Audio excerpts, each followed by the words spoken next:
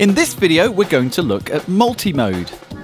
Please make sure you've watched the previous video covering level, pitch, filter, envelope and loop slice in main mode before you watch this video covering those same functions in multi-mode, as otherwise this will be harder to follow than a badger on a chessboard. Let's start by assigning this sample to track A1. As covered in the last video, this track has a set of parameters: level, pitch, filter, envelope and loop slice. If I select the first of those parameters, being level, and then select multi-mode, I now have 8 additional sets of parameters for this track.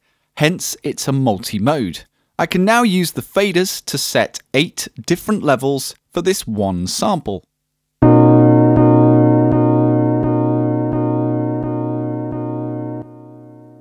When we get to the sequencing and programming video, you'll see that you can utilize this and record multi-mode parts. Next, I'll navigate to pitch whilst in multi-mode, and I can now use the faders to set up an additional 8 different pitch variations of the same sample.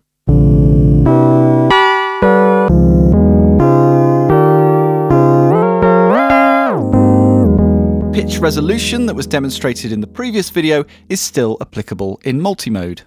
Whilst in either level or pitch, you can also edit the filters per multi.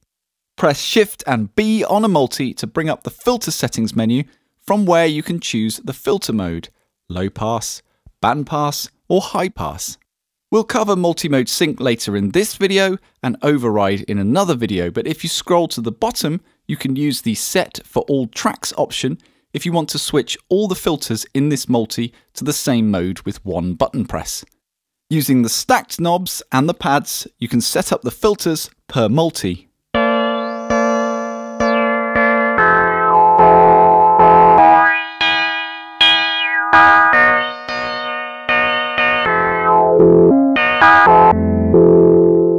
Next, if I select envelope whilst in multi-mode, I now have 8 additional sets of envelopes for this track. You can still activate the Hi-Fi envelope editor per multi using the A buttons, cycle through the envelopes per multi using the B buttons, and activate the optional classic volume for all multis within this track from the track settings menu. For multi-mode loop slice, I'm going to switch samples from a one-shot to a drum groove, as this will help demonstrate this more effectively. By the way, if I press a pad, the drum sample plays back. If I want it to stop playing, I just hit Shift plus back. So you don't have to sit there and wait for a longer bit of audio to play all the way through, you can stop it. Press loop slice and activate multi-mode, then press A on the track in question to bring up the sample editor. I can now set up 8 additional slices and 8 additional loops for this drum groove, one on each pad. Everything is the same as was shown in the previous video, with start points, loop points, end points, repeats, zero crossings, zooming, normalization, saving, etc. If you need a quick reminder, hit the help button for the slice help. To move between each slice, use the pads. So the first multi, I'm going to isolate this kick drum, just move the end point, set a zero crossing, all done. Next one, I'm going to isolate this hi-hat, set the start point. Pretty good. I'm just going to dial that in a bit better with samples.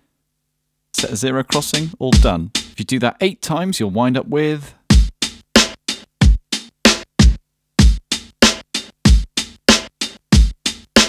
You can then replay them in any order you want, and you can sequence them in any order, which I'll show you on the next video.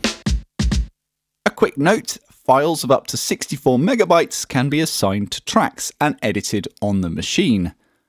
Files smaller than 2 megabytes can be stored in the playback buffer, and you can navigate between slices seamlessly with no loading time. Files over 2 megabytes and up to 64 megabytes use the whole RAM as the edit buffer, and there is therefore a small loading time when switching between slices for bigger files.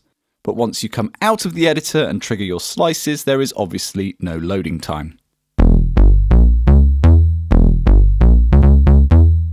Now, things are about to get a wee bit tasty, because we can activate multi-mode sync. What does this mean? It means that instead of using one parameter at a time, level, pitch, filter, envelope, loop, slice, you can choose parameters that you wish to be synced and have them simultaneously active. So I could discreetly and simultaneously set up the level, pitch, filter, envelope and loop slice per multi within one track. To demonstrate the power of this, I'm going to load up one single note from my TB303. Juicy. I'm going to start with pitch this time, so I hit pitch and multi-mode, and then hit shift and press an A button to bring up the pitch settings menu. From here, I will activate multi-mode sync for pitch. Press back to return and then use the faders to set 8 pitches.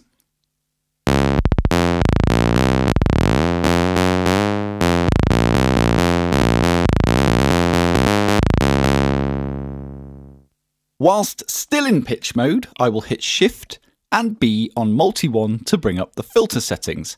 Again, I will activate Multi-Mode Sync, this time for the filters. I'm now going to use the pads to move from one multi to another, and I will set different filter modes for each, some low pass, some band pass, some high pass. I will also use the stack knobs to dial in the initial filter position and resonance for each of those 8 filters.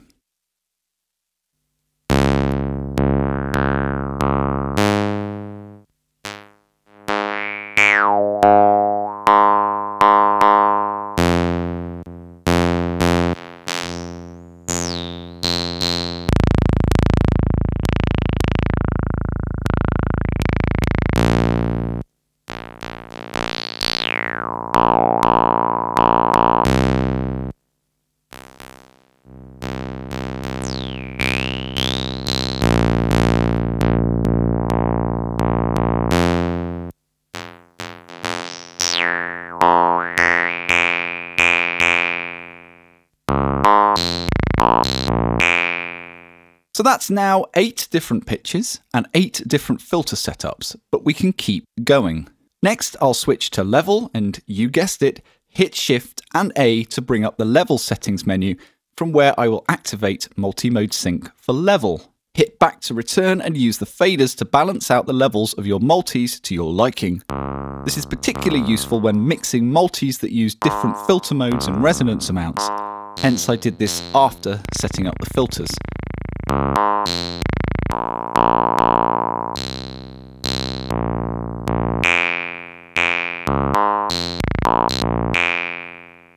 Finally, I will head down to envelope, and you're thinking, hang on a second, have I got 3 envelopes per multi within one track? Yes, you have. I hit Shift and A to bring up the envelope settings menu, from where I can activate multi-mode sync for the envelopes. If I also activate the classic volume envelope, as shown in the previous video, I now have 3 envelopes per multi that can contour volume, filter cutoff, and pitch.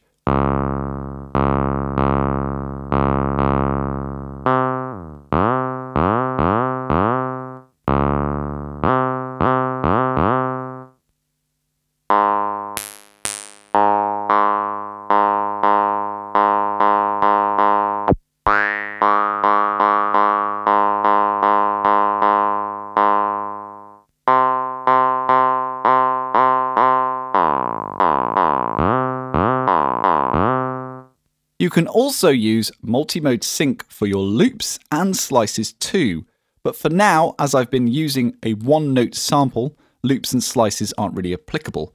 Instead, I'm going to show you a baseline using multi-sync level, pitch, filter and envelope I've set up, with some simple accompaniment.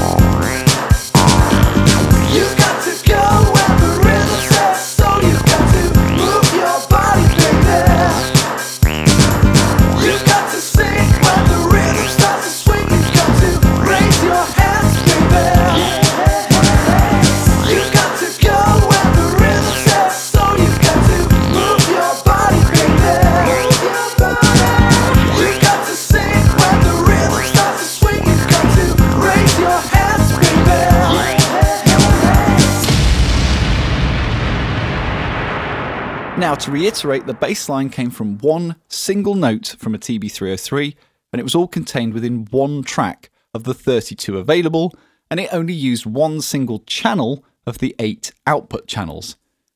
Now consider that you're not restricted to one single note from a TB303, and that you can assign any audio you like to a track up to 64 megabytes, and you're probably going, and we haven't even looked at sequencing yet. We'll do that in the next video.